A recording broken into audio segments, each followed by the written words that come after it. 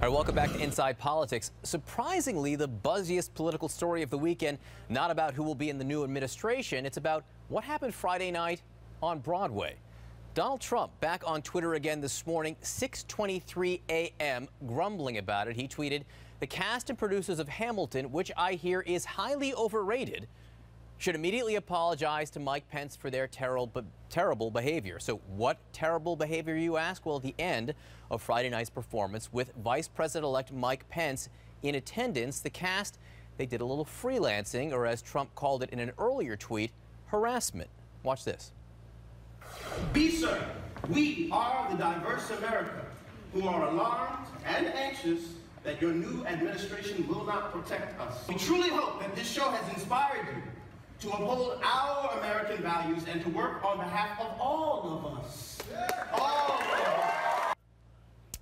All right, a lot of people talking about this on both sides, and I frankly think it's deeply representative of the discussion in the country over the last couple months. And Caitlin, let's first start with the Donald Trump side, the 6:23 a.m. tweet on a Sunday, which was his third tweet about Hamilton. Fourth, if you include the one he deleted. That's right. Fourth, it shows that this is still a guy who will not give things up and is willing to pick a fight with anything and everything, including a Broadway show. Right, exactly. Remember the CBS 60 Minutes interview, and Donald Trump talked about Twitter as one of the most effective tools of communication. This is a person who doesn't use email, who really sees Twitter as a galvanizing force, really. I mean, this is a message that this is a tool that he's used to send messages to his base, to people who support him. I think this really rallies the people who voted him into office. I think there's a lot to be said for a candidate or a president-elect now who doesn't like to apologize, calling on people to apologize. I think there's something rich about that.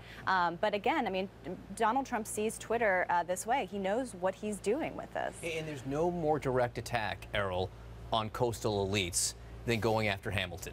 I mean, literally, it'd be like stealing a child, from someone's house, attacking this Broadway show, which people, here in New York love. And again, people who love Broadway love, but people maybe in many of these Rust Belt states may not have had a chance to go see yet. Well, that's right. And it's an absolutely perfect metaphor. I mean, you're absolutely right that it's, it's young people, it's people of color daring to play the sort of the founding fathers. It's, the Obama administration, basically. It's the Obama coalition on stage. The Obama coalition, the Obama administration, the usurpation of the old America and so forth. So it's a perfect target. That's why he's aiming his tweets at it. It's also a good way to throw people off the trail and have the media talk about this instead of, his near brush with a fraud trial that was just settled the other day, including $1 million he had to pay for saying he had a university, which Trump University was not, and so forth. So yes, and of course, people took to the streets. I mean, this isn't just falling on the ears and into the newsrooms of the media.